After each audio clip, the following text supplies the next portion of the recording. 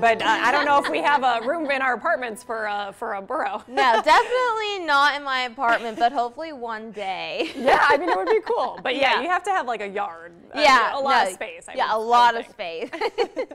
Right now, though, out of our Strat weather camera, beautiful skies, bright blue, really not a cloud in sight. Wind speeds now, we're sitting at 14 miles per hour in West Henderson, 12 in Indian Springs, North Las Vegas at 20 miles per hour, and still a little breezy heading into Mother's Day tomorrow.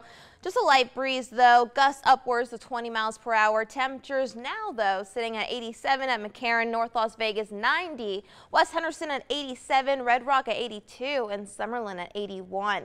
Weather headlines for you: Mother's Day weekend, sunny skies. We really don't have to deal with too many clouds for these next few days. Still breezy though, again gusts upwards to 20 miles per hour. Temperatures rise though next week, 80s to the 90s, and especially for the late week, very steamy upper 90s. Right now though, pretty quiet here across the valley.